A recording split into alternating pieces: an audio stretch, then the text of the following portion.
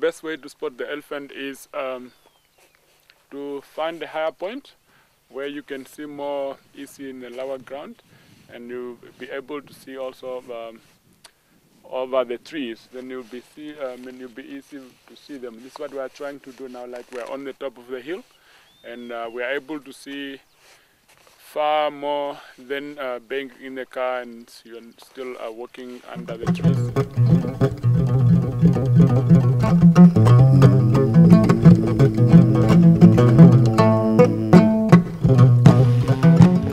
In 1997 I arrived in the desert, and in that time period the elephants slowly started returning into the area. At first one big bull voortrekker came in and he left after a while, and then eventually brought back more elephant herds.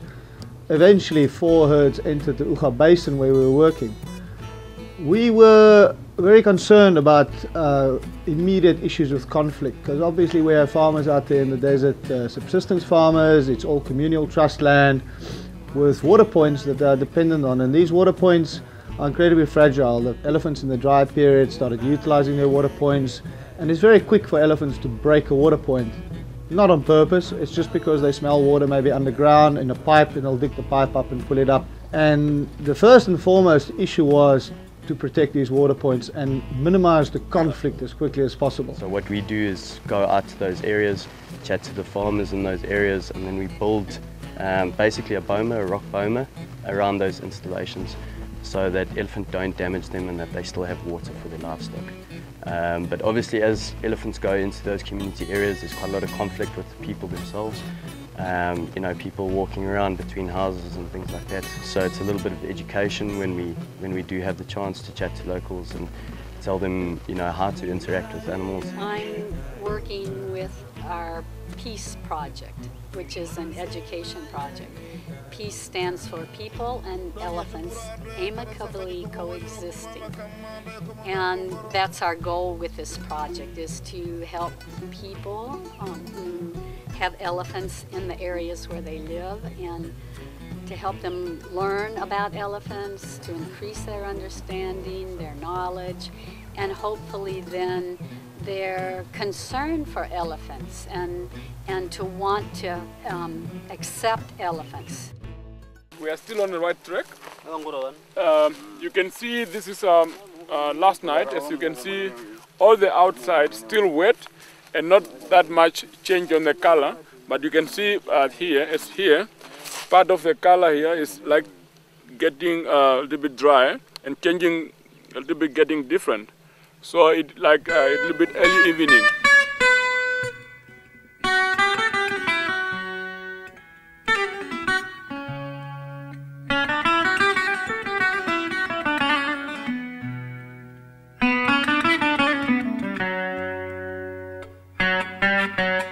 I wanted to come to figure out whether conservation was what I wanted to do as a job for the rest of my life. I wanted to do something different, therefore I asked for a kind of career break, which will last 8 months now. I needed a little time out for my job, so I was looking for this traveling. I was really interested in doing voluntary work abroad, so I typed in, just into the internet, voluntary work abroad, and the site for EHRA came up. Every 2 weeks is separated into the build week, which is the first week, and the patrol week, which is the second. The build week, the first 3 build weeks was building walls.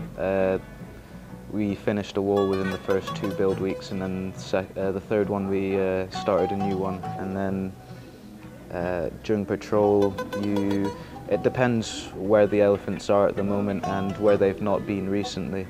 You get in on the Monday, drive around, find the elephants as soon as possible, and then by the end of the day you try and figure out where they're headed that night, so in the morning you've got less of a hassle trying to figure out which direction they've taken. We take the guys out with us on the vehicles, and you know, we teach them tracking, we teach them basic survival skills and show them, but it's open involvement. The guys that are working out there in the field have been out in the bush for a very long time, and they understand a lot of how the systems work and how the ecology work, and we're trying to get the people involved with that. And in that week they get to spend time closer to desert elephants than anybody really would know there's very few tourism capacities that can deal with it like that. You go out, see elephants, riding on a truck which is going bumpy, nearly like going all over the desert, seeing all different wild animals. And at home I'd just be working 9 till 5. You set up camp and like you're just driving along after seeing the elephants or wherever, and you're just like, that seems like a good tree. There we go. Pull the car up to it, unload everything, just get camp set up and make a fire, cook some food, and just sit there and have a cold drink, and then just lie down in your bedroll and look up at the stars, and there's nothing like it whatsoever. Obviously our first priority is to keep every volunteer as safe as possible. We're never going to put volunteers in dangerous positions or situations. Part and parcel of why I'm here is because I have a lot of experience dealing with game, so that if I get into a situation where game is around, if elephants walk into camp, then I can assess that situation and I can get volunteers in a good position out of the way that doesn't endanger them and doesn't endanger the elephants at all either. It's just a great experience, and I don't know anyone who hasn't liked this project. It's just really amazing. Yeah, you do a bit of work in, which sometimes is a bit hard, it's like heavy lifting, but it's just an amazing experience and you have so much fun and great laughs. I've learned a lot from basically, let's say, basic knowledge, like how to enjoy the nature, the surrounding, how to make a fire, how to cook for the other ones, how to have, as I said already, have a direct impact on local population. To me it's very important the experience the volunteers actually go through themselves on the ground. I think it's all the important issues, you know, like, you know, our whole consumerism and greed and being so used to a certain way of living and certain expectations, that to take the people back to the ground and start with basic things is, you know, the ability to cook over an open fire and to cook communally and everybody shares, and, you know, that sort of spirit of man, that we get back to the basics again and start re-understanding, and to be able to share that with the volunteers and to really just sit quietly, teach them patience, sit for hours and hours and hours watching, learning, tracking, getting up onto mountains to scan areas, and then finally the result of getting relatively close. The elephants are very habituated to our presence, whereas they're quite wild normally towards most tourists and other people. The elephants are used to us, and to show people that is possible and to get them to understand the value, I think that is the essential thing of what we're trying to achieve. This is a tree I was telling you. This is a tricky comifera, the one with a nice juicy for them. That's why you can see they've been chewing here and carrying it as a takeaway. So it's very nice for them. And this is one of the reasons they have to get out of the riverbed in rain season to come and depend on this tree for a while until it's dry.